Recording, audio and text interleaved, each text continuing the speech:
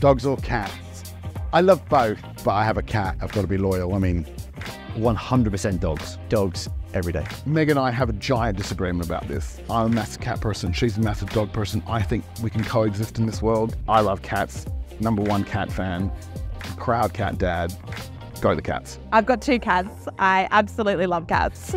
My toddler likes cats for some reason. I don't know where he got that from, but dogs are just little bundles of love, so definitely dogs. It's like choosing between my children.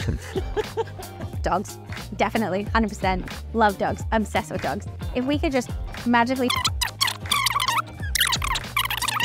Cats all the way. I don't hate cats, but I'm more of a, definitely more of a dog person, you know. They actually like you and are happy to see you and will wag their tail. 100% dogs. No cats. I'm both. I have both.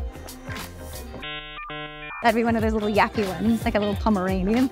Had several dogs over the years and always gonna go with the dogs. Dogs all the way. Dogs for sure. They give you all the love back without the attitude. I'm a huge dog person, but my dog actually behaves like a cat, so maybe I'm the cat person. When I was in year 7, I stayed at a friend's house and her cat jumped on my head in the middle of the night, in the dark, and I think I'm still scarred. Actually, there is a Brittany dog. Dogs, I love my Labrador Gus, I'll give him a shout out. Yay, cat.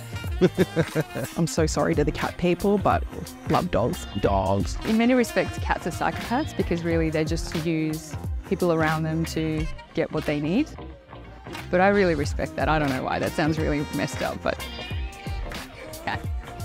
It's a Brittany dog. They're very sophisticated. They're kind of freckly. They're like red-headed-ish. Me, Chihuahua. I'm a dog lover through and through. If a killer comes into your house, at least they'll try to fight it off. The cat will just step over the blood. At the moment, I've got a pug, which I really love, but I've also got a Balinese and a Porty thing.